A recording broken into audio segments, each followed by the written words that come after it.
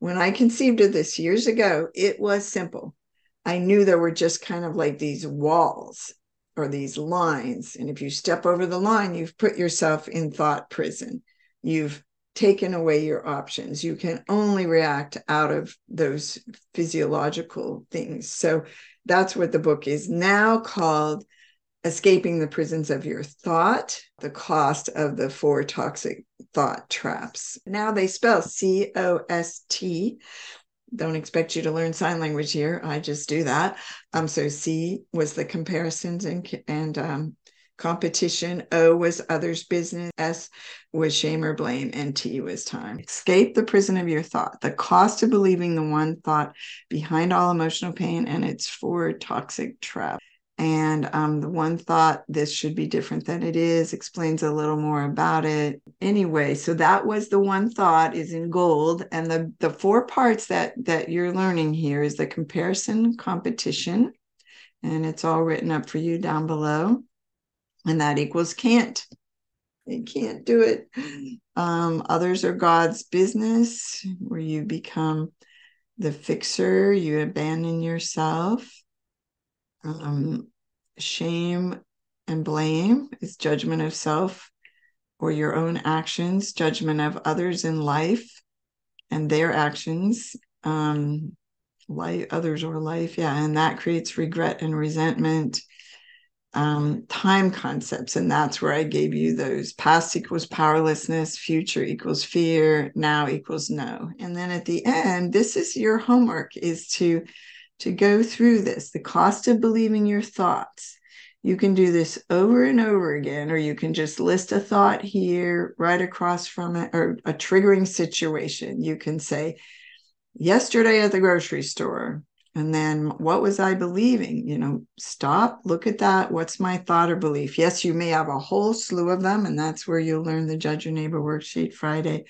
But if you just put down one thought or belief you had that feels stressful or upsetting about that situation, then you ask yourself, wow, well, we know that you can find how it is the one thought. It is something about, here's what it is. I don't like it, and I need it to be different than it is.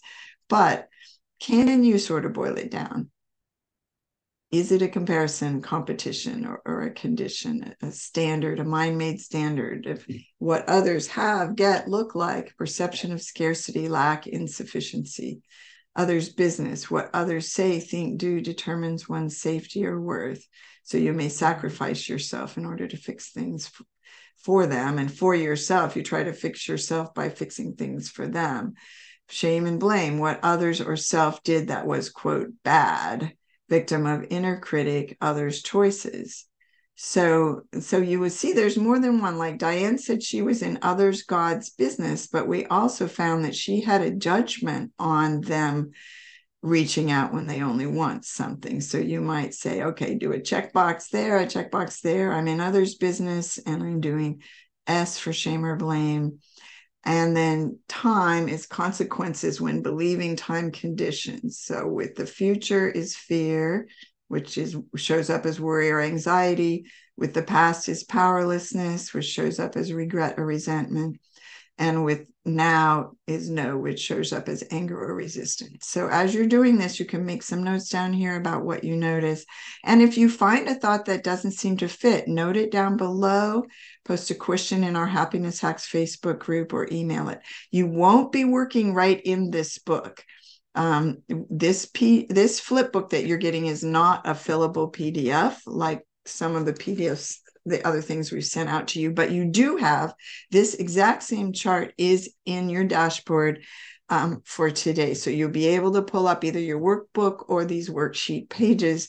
And so the questions again, what thought traps apply and how? And then, really observe, okay, what is my reaction to that thought? What is the cost to myself? What is the cost to others?